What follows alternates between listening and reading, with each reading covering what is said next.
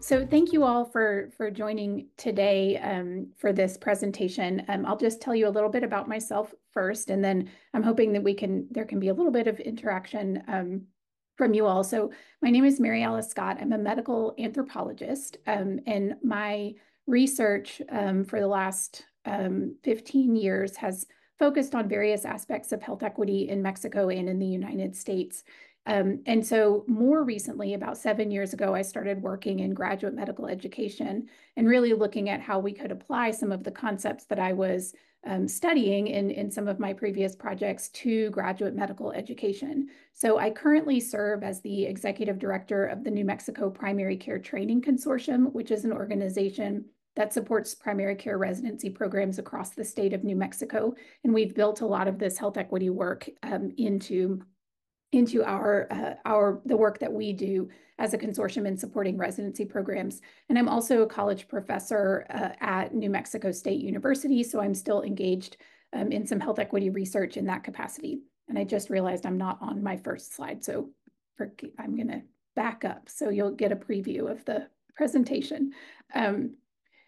All right, so I wanted to just start by asking folks who are in the room what you think about when you think about the term health equity. And Allie, I'm hoping that maybe we can see that people can use the chat and just post words or phrases or things that come to mind when you think about the term health equity.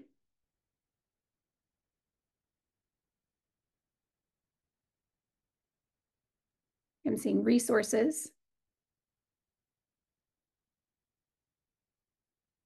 opportunities, access. Okay. Yeah, those are, I think, really great words to describe some of the issues that we see or some of the related concepts around health equity.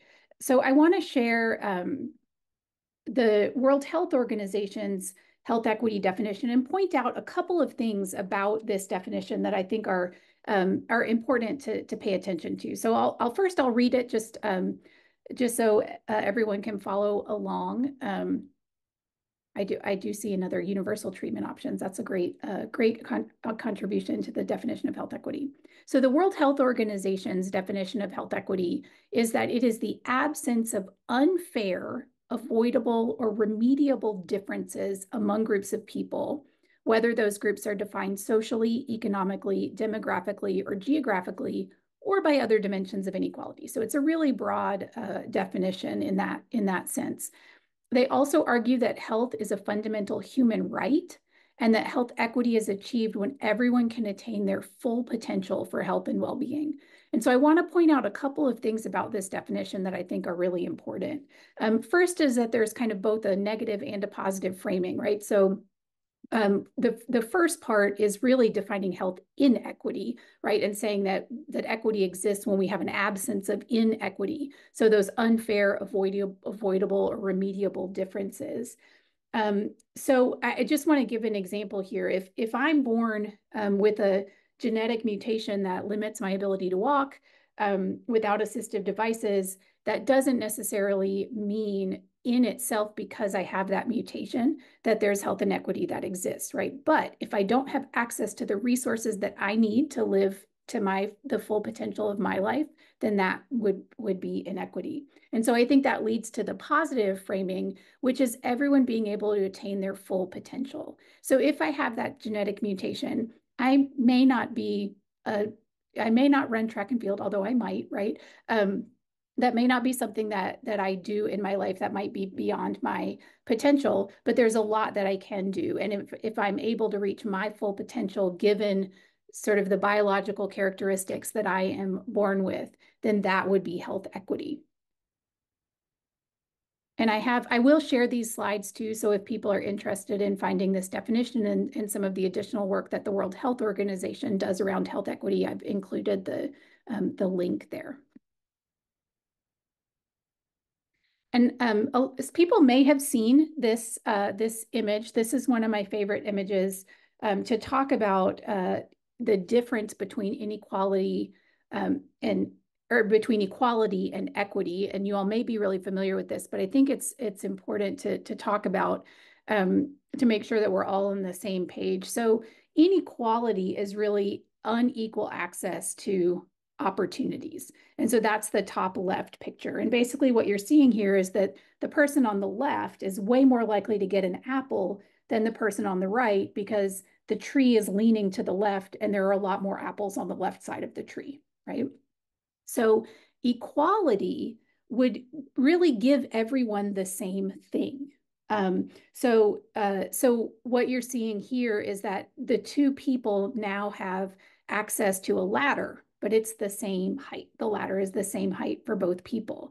So that means it actually makes it much easier for the person on the left to get even more apples, but the person on the right still actually doesn't have access, right? So they're still not getting apples. There are still fewer apples on that side of the tree. And the ladder is not, the tree is still leaning to the left. So the ladder is really not tall enough for them to be able to access. So sometimes equality, giving everybody the same thing, really only maintains existing inequality because there's no added support for people with less access.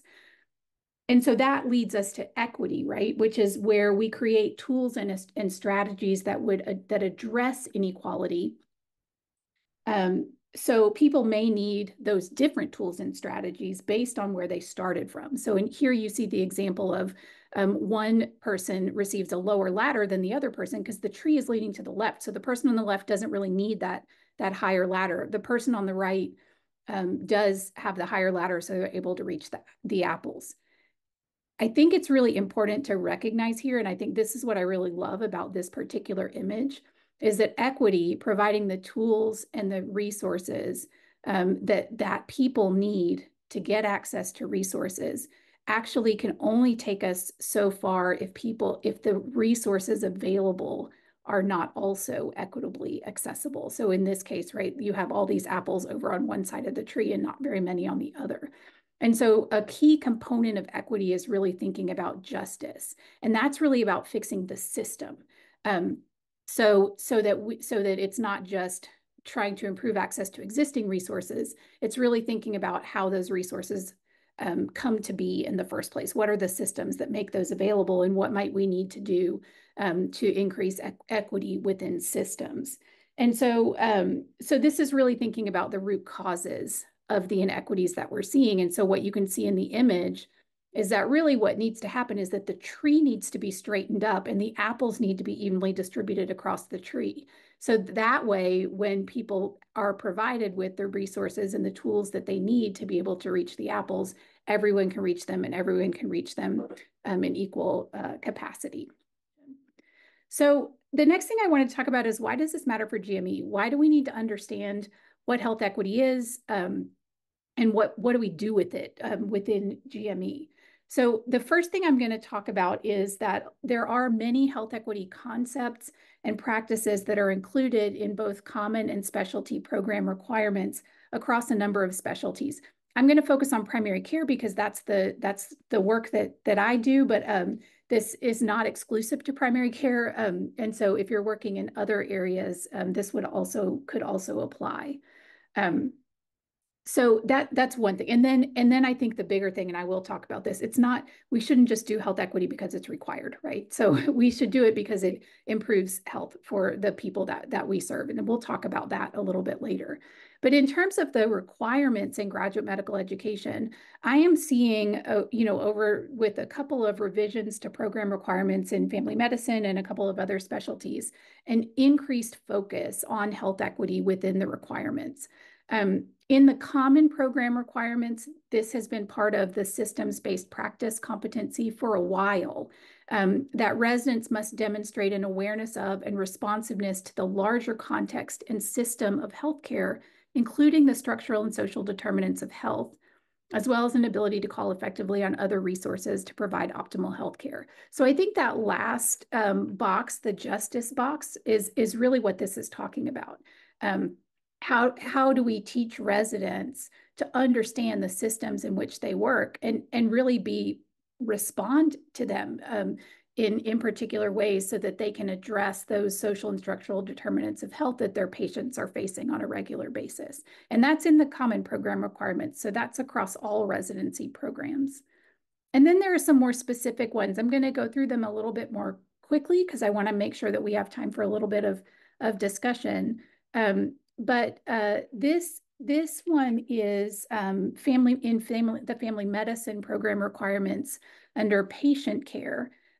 So that residents must demonstrate competence to independently integrate the family medicine approach to patients, all patients essentially. And one of the key things that is focused on in this requirement is understanding allostatic load and the structural determinants of health. So I'm going to talk about structural determinants of health in a little bit, but this is, called out in the requirements, and this is new in the family medicine program requirements as of the last couple of years. And so residents need to understand what structural determinants of health is. What does that concept mean before they can really address that in their care for patients? And then if we look at pediatrics as another example under patient care, pediatric residents need to be able to incorporate consideration of the impacts of social determinants of health and advocating for social justice. So this is, I think, really interesting within the pediatrics requirements that there's this specific call out to advocate for justice. And so understanding that justice piece of the health of health equity in that framework is really, really important for specifically in pediatrics, but I think across the board. And then if we look at internal medicine, they're under interpersonal and communication skills, one of the requirements is that residents must demonstrate competence in communicating effectively with patients and patients' families across a broad range of socioeconomic circumstances, cultural backgrounds, and language capabilities. And that is challenging if residents don't understand those social and structural contexts in which patients live. And so it becomes really critical to focus on those. And I'll share one more from psychiatry. So this is for medical knowledge, actually, which I find really, really interesting because we often think about medical knowledge as being really restricted to kind of physiological knowledge. But within psychiatry, residents must demonstrate their competence in the knowledge of biological, genetic, psychological, sociocultural, economic, ethnic, gender, religious, spiritual, sexual orientation, and family factors. And so that really requires quite a broad understanding of the context in which patients live. So that's, I think it's important to see that this is really explicitly laid out in the requirements for a number of different specialties. And I think it requires, in my opinion, health equity is not necessarily something that all of us are trained in the process of our education. And so it really requires a lot of times some additional and new learning for faculty who may not be experienced in health equity to begin with in order to be able to help residents become competent in these areas. But I think more importantly, it's not just about requirements and having to fill requirements. The goal of medicine is to improve the health of the people that we're serving. Yet, most of the factors that impact health outcomes are not the clinical visits. And so I want to share with you a graphic that this is actually from the AAFP, from the American Academy of Family Physicians, but this is commonly recognized. There are a number of different organizations that use this graphic. It originally came from a study by the Kellogg Foundation several years ago. This is endorsed by the World Health Organization and many other national and international health organizations. And so what this graphic is showing you is that clinical care really makes up about 20%. It's 20% of the reason that we see differences in health it contributes to 20% of health outcomes. The larger contributors to our health outcomes are health behaviors, 30%. So, what people are doing. Are they taking their medicine? Are they exercising? Are they doing the things that they need to be doing on an individual level? 40% is the social and economic environment, which really impacts both health behavior and clinical care. And I think it's important to recognize that. So if you live in a place where there's not a lot of access to transportation, it may be harder for you to get to the clinical care that you need to improve your health. If you live in a place where it is not really safe to walk outside, getting exercise might be really challenging or difficult. So I think they're interrelated, and it's important to recognize that. And then 10% is related to the physical environment, and that would be things like are there polluting factories close to where people live that would have a negative impact on their health, for example. So I think it's important to recognize that that clinical care piece is a really small piece of the entire picture in terms of the drivers of health. And so if physicians really want to make an impact, there's got to be some connection to those other factors in some way, even though the primary work that they will do is in clinical care. And I think the other thing that's important to recognize is 20% is not insignificant. So it's not that the clinical care is not really important in terms of improving health outcomes for populations, but it is one piece of a much larger picture. Okay, so I just want to maybe stop talking myself for a minute and let people chime in. Is there anything that's kind of coming to mind for you right now in terms of thinking about teaching health equity or integrating health equity into residency training? Either questions or comments or thoughts or anything that's kind of going on in your mind right now. So what I will tell you, what I often hear. Oh, I see something in the chat. I work out on a remote island, and health equity is very difficult there just due to the geography. Yeah, I think that's a really important point, that physical environment is a really critical piece, and it connects to all of those other pieces. So if if it's difficult, because of the physical environment to get to healthcare appointments, that's going to affect clinical care. If people don't have access to other kinds of resources that are really important in order to maintain health, that can also be really challenging. So thank you for contributing that. Some of the other things that I often hear from people is, okay, that's great. I understand it. I get it. Health equity is important. But how that's a huge topic. Residents already have so much to learn. How in the world are we going to incorporate this into our education and training? And so I want to offer today one model that we use that I think helps both kind of make it provides a framework to kind of hang the training on that you want to do, and also helps integrate it into existing training. So that model, and you all may be familiar with it, is called structural competency. This was a model that was developed around 2011, I think was the first publication around this. It was developed by within the context of medical school to train undergraduate medical students in health equity frameworks. And it's since been really moved much more broadly than just graduate medical education. There's also training provided to social service organizations and legislative bodies, and it's moved way outside of just medicine as well. So I'm going to talk a little bit about that today.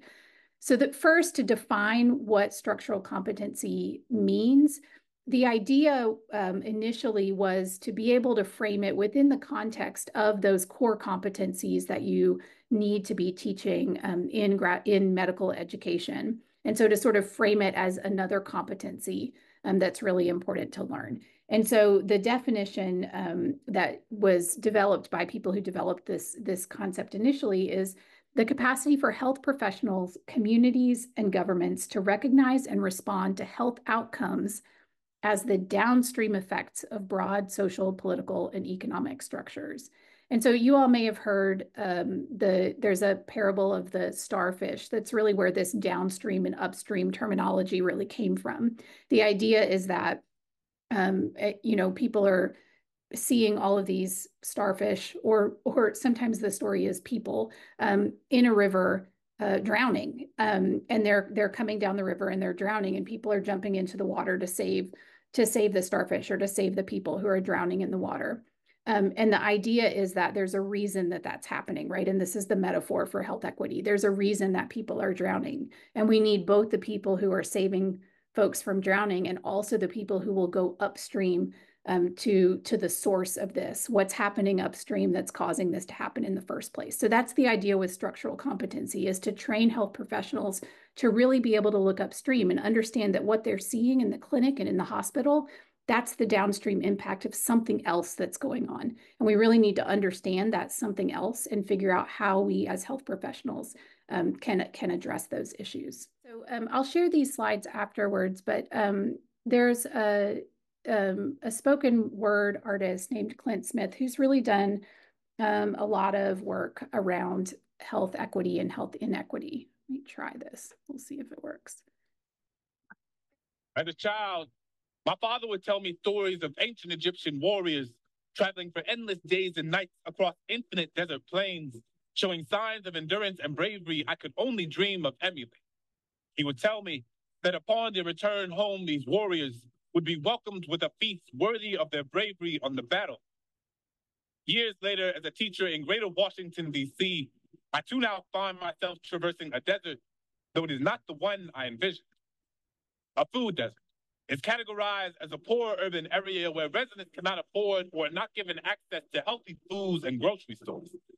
Every day at 2:45, I watch my students hop onto this leaking submarine of a school bus, every block bringing them deeper into an ocean where the only fish they find are fried, where fruits and vegetables just can't be found because there are no grocery stores here.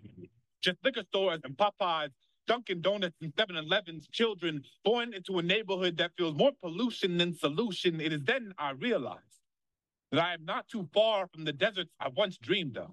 See, whether Anacostia or the Sahara, it doesn't make much difference because to Whole Foods, Southeast DC is no different than the Serengeti to them. Brown-skinned little boys like my students are nothing more than walking cacti, just a piece of scenery this world has taught everyone to stay away from. Brianna literally has a landfill in her backyard, so she has a hard time convincing herself the world doesn't just think she's trash. Restaurants come and dump the remains of food she'll never be able to afford to eat 3 steps from her back door. Jose eats fast food 5 days a week because his mother works 3 jobs to take care of 6 kids and only sees her son when she arrives home from work. At the same time he's leaving for school, he has gotten so big that the excess fat bunkered beneath his skin puts added pressure on his joints and knees are literally crumbling under the weight of this world. Olivia watched her father shot 2 feet from her front porch. She wants nothing more than to go outside and play at the park after school, but gun violence has made a merry-go-round feel more like Russian roulette, so she doesn't go outside. Simply eats any processed food from the cabinet that will last long enough to prevent her from leaving the house too often. These are my students, my warriors, fighting a battle against an enemy they cannot clearly see. These kings and queens meant to feast, not to fester, but their zip code has already told them that their life expectancies are 30 years shorter than the county 7 miles away. I can see the faults of my own ancestry shaking in their eyes. Diabetes and high blood pressure run through the roots of my family tree. Heart disease is as much a part of my history as shackles and segregation. So from my father's kidney transplant to Olivia's asthma, these things are more than mere coincidence. Both grew up in places more accustomed to gunshots than gardens. So tell me place doesn't matter. Like the neighborhoods that are predominantly healthy aren't the same ones that are predominantly wealthy, because when you're not choosing between buying your medicine and your groceries, health doesn't have to be a luxury, doesn't have to be an abstract concept presented in academic journals and policy briefs. My students overcome more every day than I will in my lifetime. They are the roses that grew from the concrete, the budding oasis in the heart of the desert, and their lives are worth far much more than the things that this world has fed. For me, when I think a couple of things about that video. One is that there are a number of different ways to teach health equity.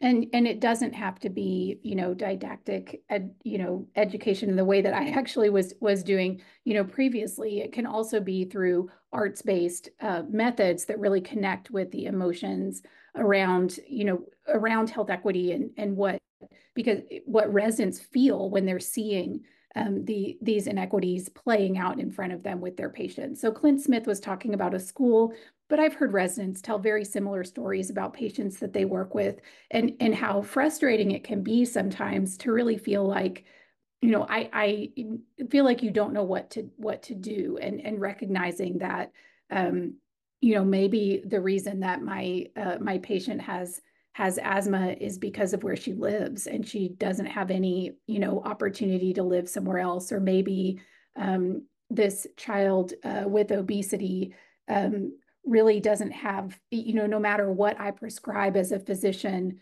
in terms of diet or exercise or any medications, because of where this person lives, because of where this child lives, it's going to be an uphill battle no matter what. And so those can be really challenging things for residents and faculty and all of us to really kind of think about as we're trying to address health equity issues. It can feel really impossible. But I think at the same time, what Clint Smith says at the end is really important, that these kids are valuable and they're worth it, right? And they're worth us working towards helping them improve their health. And so that's not true just for kids, right? But for all of the patients that residents and faculty and that we work with in health systems. And so I think that can really help that kind of work can really help connect to the emotions that a lot of us feel around health equity issues. And, I think personally think it's important to not ignore that's happening and really pay attention to that. So I'm going to keep going, but if anyone has any reactions or responses to that video, please feel free to put them in the chat because I'm going to be talking a little bit about kind of the framework around some of the things that he was talking about.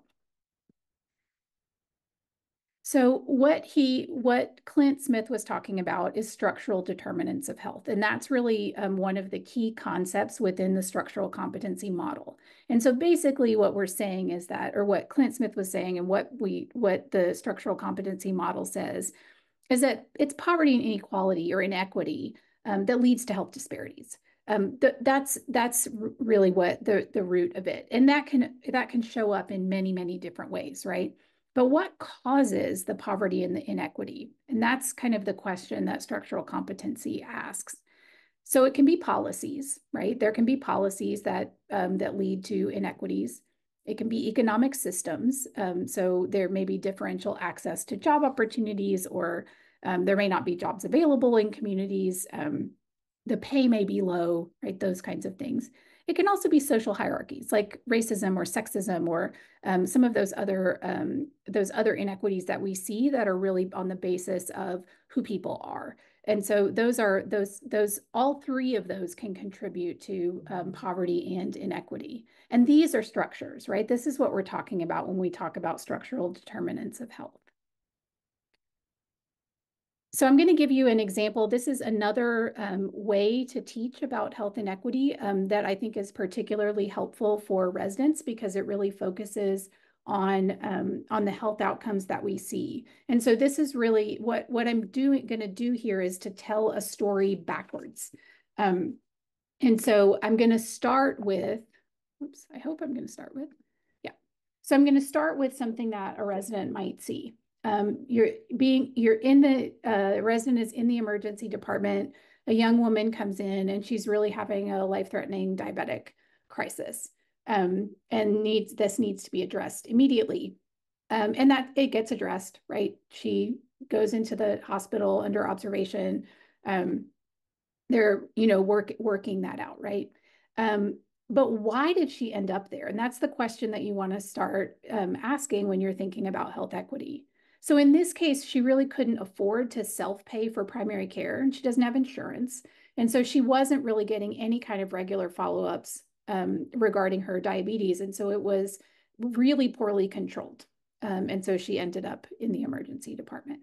But why couldn't she, why wasn't she under control other than, not being able to see a primary care physician? Well, she had really started eating more foods that were not on her prescribed diet plan. And so she knew what she needed to do to manage her diabetes in regards to her diet. And she had been trying to do that. But she had really started eating a lot more foods that were really not part of that plan. But why was she doing that? Right. And so she really can't afford many fresh fruits and vegetables. And I think you're probably starting to get a picture of what's happening here.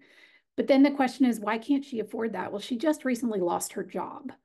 And so she really doesn't have any income coming in. She's having to rely on the little savings that she had. And so she's really being conservative about how she spends her money and about making sure that she doesn't buy any food that can go to waste.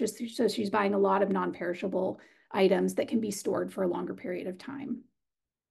Why did she lose her job? Well, she was working in a housekeeping company, and clients were canceling services due to COVID-19, and so they didn't need her anymore, and they let her go. Prior to that, she had started cleaning houses with a friend who were both working for the same organization. But why had she started doing that work? And the reason is, and this is from my perspective in Las Cruces, New Mexico, she had just recently moved to Las Cruces. She didn't really have many connections, but she did have this friend who already lived there. She really needed work immediately, and this was just the opportunity that was open, so she took it. And she had been recently diagnosed with diabetes prior to moving to Las Cruces. Why did she move to Las Cruces? There's a university in Las Cruces. She really wanted to attend college. She thought, well, maybe if I move to the town, like I can figure this out. But she just really didn't know how college worked. She didn't know how to get there. Didn't really know what to do.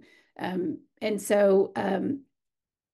reason that she didn't really know what to do is that she really didn't have a lot of people who had the experience of college that she could ask. Her parents had migrated to the United States from Mexico. They both have lower wage jobs. They never went to college and didn't have the opportunity to help try to support her in any way in going to college. Oops, sorry, let me go back. Okay, so this is her story, right? And we can tell this backwards, and you can see that there are a lot of different reasons here that this young woman ended up in the emergency department. And they don't all have to do with her health behaviors, right? They have to do with, and some of them have to do with clinical care, but not all of them, right? A lot of them have to do with those other components of the social, economic, physical environment, those kinds of larger issues that would be part of what we would talk about as structural determinants of health. So I'm going to share a few of them. So one is that she is seeking care within a U.S. healthcare system that has a certain structure, right, around insurance and who can get access to care, who has access to insurance, those kinds of things, right? And so because she is kind of marginalized within this U.S. healthcare system, she really doesn't have access to consistent primary care. Another issue could potentially be that limited federal resources focused on emergency or pandemic preparedness. And so when COVID-19 happened, there may have been some things, that could have been done that weren't done that really caused a lot of havoc for people, which is around policy, right? Some of those policy issues. She also was unable to collect unemployment at the time, and partly due to not understanding the process of how you apply for unemployment. And so, those systems can be really challenging for people to navigate. And she also, again, didn't really have anybody that she could talk to about that. She also lives in a food desert. So the part of town that she lives in is very far from a grocery store. Public transportation is not very good in Las Cruces. And so she really had a hard time getting to a place where there were fresh fruits and vegetables. She didn't really have a lot of money. And so if she would have to pay money for transportation in order to get that food, she's much less likely to be able to go and get it. And so that's really, that's also, part of policy that might be able to be developed in a community. She went to public school, but there was limited financing in her public schools to provide support services to students. So there weren't really a lot of opportunities within her school for her to get information about going to college. So she had to try to figure it out on her own. We can also talk about, her parents are immigrants, so we could talk about how U.S. immigration policy might have affected her job capabilities, or, she is of Mexican descent. That could have an impact on what work she's able to do. She could get sort of pushed towards lower wage labor markets. So that's something else to talk about related to health equity in this situation. And then ultimately, the reason her parents migrated in the first place, if you really want to take a big global look at health equity, that they migrated to the U.S. because they were experiencing violence where they lived in southern Mexico and felt that the U.S. might be a safer place for them and for their children. So I think all this to say, you may or may not agree that specific policies have this kind of an impact on people, or that we should, get rid of policies or not get rid of policies. I think the point here is to say that all of these do have an impact, right? And so we can start to look at the bigger picture of why someone ends up in the situation that they end up in when a resident finally sees them, by really taking this bigger picture look. So this is another strategy to use when thinking about health equity. Um, we one of the strategies that we use in developing our work and our curriculum in health equity is to really think about different levels of intervention. Because let me go back to this. That feels overwhelming, right? Like I cannot address all of those things that are in red. Nor should I, right? Try to address all those. I'm not an expert in a lot of these areas. And there's only so much time that someone has. And if I'm a physician, I also really need to be seeing my patients, right? And spending the time in healthcare. And so there may be different ways that people can intervene and can try to work on health equity issues. And so we talk about different levels of intervention in the work that we do. And so I'm going to just go through some examples of these. And then hopefully we should have a little bit of time if people have questions at the end. And again, I'll share my slides so you'll have all of these examples and the links that are in the upcoming slides.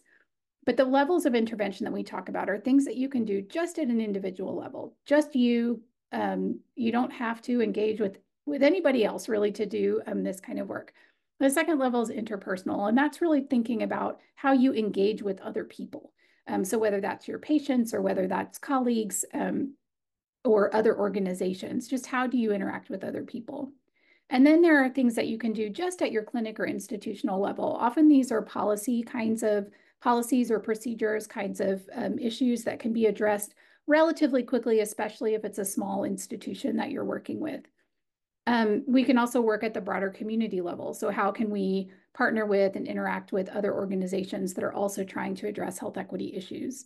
We can do research, and there are a lot of different ways to either do or use research in the work that we do. And then finally, we could address really larger policy level issues outside of that kind of clinic or institutional level. So I'm going to give a few examples of these, and hopefully this will help kind of think about what might be possible. So at the individual level, one example is learning about implicit bias. The MedEd portal is something you may be familiar with that is available for free. It has a lot of different resources in terms of how to teach different topics. So they have an entire an article and then some resources to learn about implicit bias. And that's really just thinking about, how do I think about other people, and how might that impact the ways that I interact with them? And are there ways that I could try to start changing my thinking so that I'm less biased, right, in my interactions with other people? So that's really internally thinking about how you perceive the world. Avoiding moral judgments of community members. There's a recent article in JAMA that was a qualitative study of 600 encounter notes from 138 physicians. And they found 6 different ways that physicians express positive feelings towards patients in medical records, like compliments and approval and personalization.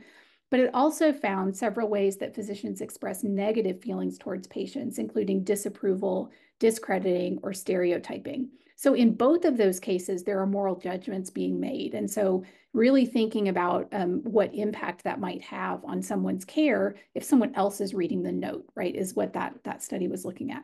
And then finally, you can learn more about structural competency. There's a whole organization, and they have tons of resources on their website. So I included that there. At the interpersonal level, I think, one of the things that can be really important is addressing language barriers, both through interpretation services, but also really thinking about, using real language that that patients will understand. And I think for me, there's a personal story here, which is, I have a PhD, and sometimes my and I work in medical education, and sometimes my physician thinks I know more about the medicine than I do, and so sometimes the level is just it's too technical for me, and I don't quite understand exactly what's happening. So that's what I mean by real language, to anyone who may need that. And there's an entire a guidebook from CMS that I've linked to there. Another thing to think about is power imbalances among healthcare professionals, as well as with patients, and really trying to shift those. So, one of the ways that we see health inequities play out is due to kind of hierarchical structures that we see within medicine. And that can lead to limits on shared decision making, limiting the information that an entire interprofessional team can provide to help work with patients.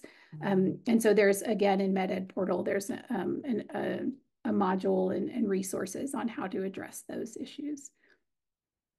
At the institutional level, you can think about the policies within your organization, and are there unintentional inequities that might be created just by the policies that you have in your organization? And so again, there's a MedEd portal reference there, but just to give an example, of something that I have seen, is the policies around people being late to appointments. And so a lot of clinics will have, if you're more than 15 minutes late to your appointment will be canceled. You'll have to reschedule. You might have to pay anyway.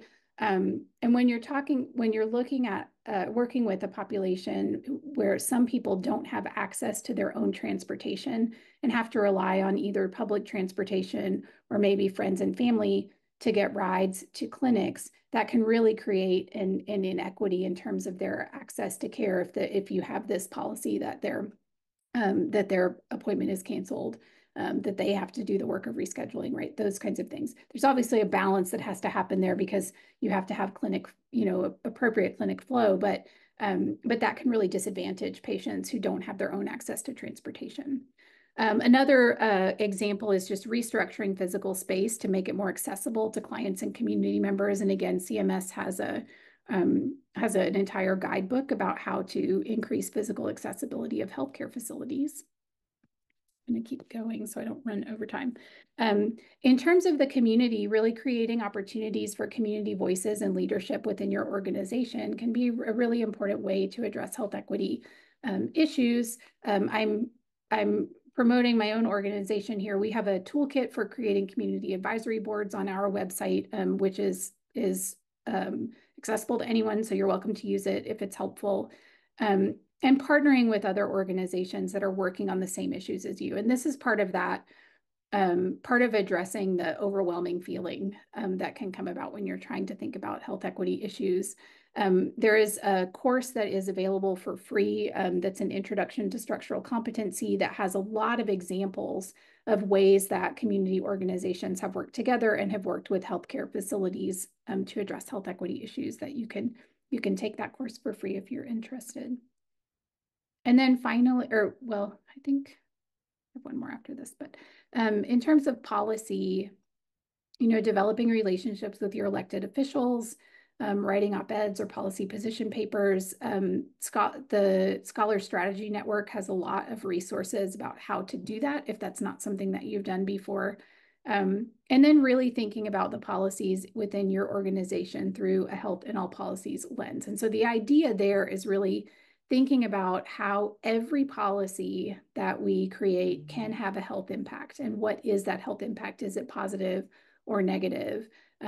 So including policies around work hours or when people can take breaks or around the schedules, right, that people have. Those kinds of things can all actually impact health. And so being able to kind of take that perspective and look at policies that are created in that way. And then finally, research. I think, using accepted forms of evidence to point to structural causes of health disparities is really important. And there is plenty of that out there. So I think that's a really important piece to think about, is how can we demonstrate that there actually that these structural causes that we're identifying really do lead to health disparities. It's complicated research, but it does exist. You can learn about the histories of current policies and practices. I just have one example there, and keep up to date on current research and areas of interest in your community. Okay, so I'm going to um, just kind of close out there and see if people have any questions, comments, or ideas. But I think, what I was trying to do today was really first give you sort of a brief overview of how I think about health equity in the work that I do, and hopefully provide some tools and resources that are useful for you if you're teaching other people about health equity as well. And then to really think about what does that mean in graduate medical education and what can that look like in terms of how we train residents and how we enact health equity work in our own organizations.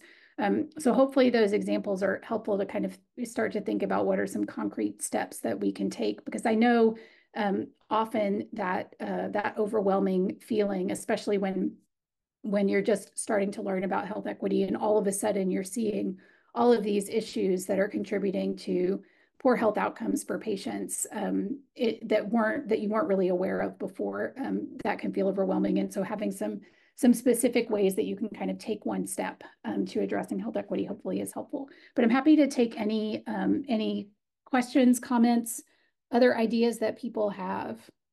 Here comes one. Okay. Oh, do you think medical anthropology classes should be required in medical education? I mean, I will admit my bias on this, but I really do think so. I think that the perspective in medical anthropology is really a holistic perspective that allows you to take a look at that big picture and make those connections between those social and structural determinants of health and health outcomes. I think having a medical anthropology class that is really specifically focused on what is it that medical students really need to know is important as well, because I think it's students need to be able to make the connection between those big broad concepts and what they're actually going to be doing as a clinician. And so I think that's a really important piece of those medical anthropology classes. But I am biased, but I really do think we should have medical anthropology classes as well. I have to also say as well as genetics, because there's a lot of confusion between what is genetic and what is social and structural. And so if medical students and residents can have a really much more clear understanding of the differences between those, I think that would be really helpful. And I'll just second Cliff's comments. Thank you so much for all the resources you shared. That's always helpful and appreciated by membership. Sure. Yeah, absolutely. Okay. Well, if anybody has any questions, feel free to reach out. I do see Paula's put another comment there in the chat box, but we will have the slides available if anybody wants to reach out. You can reach out to me. It's aorwig@indianarha.org. So aorwig@indianarha.org. Dr. Scott will be sharing those with me. I'm certain that you can reach out to her with additional questions if you have any. She's been a great partner to us, but we appreciate everybody's time and thank you so much for joining us.